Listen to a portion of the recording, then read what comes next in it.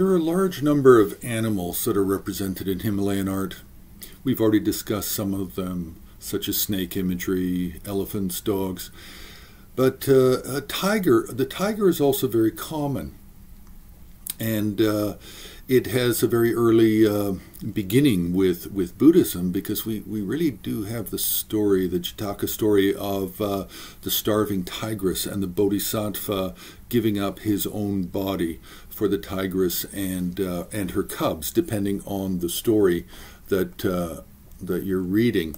There are different variations of these early stories.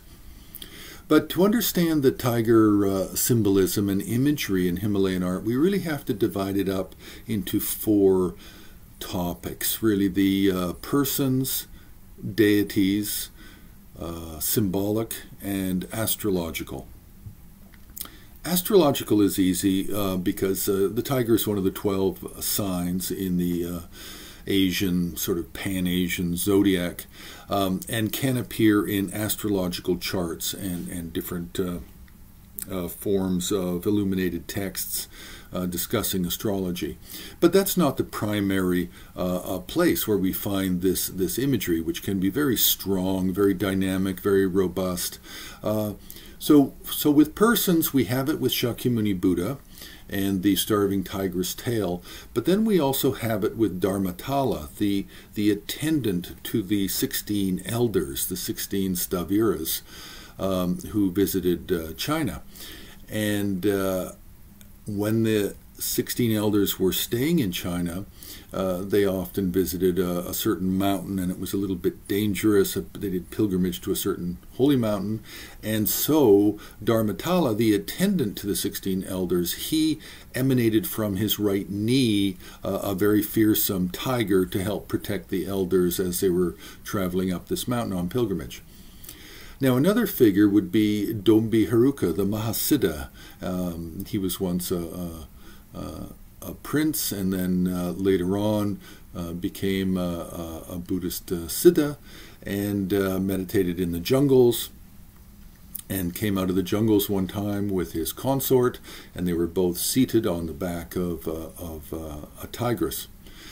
The student of Padmasambhava, Sokpo he also he holds a tiger with a chain, or a tiger is depicted next to him. Also, we have Tsongkhapa shown in a Siddha form based on a vision of it would be Gelik, I believe. No, sorry, it would be Kedrup. Had a vision of Tsongkhapa in a number of different forms, and one of them is as a Siddha, similar to Dombi Haruka. Now, for the deities, we have a number of deities that can actually stand on a tiger. We have the Vyagra Vahana Mahakala, and who stands on a tiger. Then we have the wrathful form of Padmasambhava called Dorje Drolo, who stands atop a pregnant tigress. And there are some others, and we can also find these Tramen deities, these amalgamated deities of part animal, part human. And we have, I think in the Simhamukha 3-deity and 5-deity configuration, we can find some of the retinue figures have a tiger face. So these can be found throughout different systems, both Sarma and Terma of Tibetan Buddhism. Now, for symbolic examples, we have the 4 animals of dignity. Now, these 4 animals really are the 4 animals that we also find in the corners of prayer flags, and the tiger is one of them. Then also, as a symbolic kind of image, we have another figure of a Mongolian with a large chain and holding a tiger. And this, yes, sounds very similar to the Sokpo Lapal, but it's actually a bit different, because the Mongolian and the tiger has a completely different meaning. And to some people it can have a meaning of the 3 lords, Manjushri, Avalokiteshvara, and Vajrapani, being the Mongolian, the chain, and the tiger.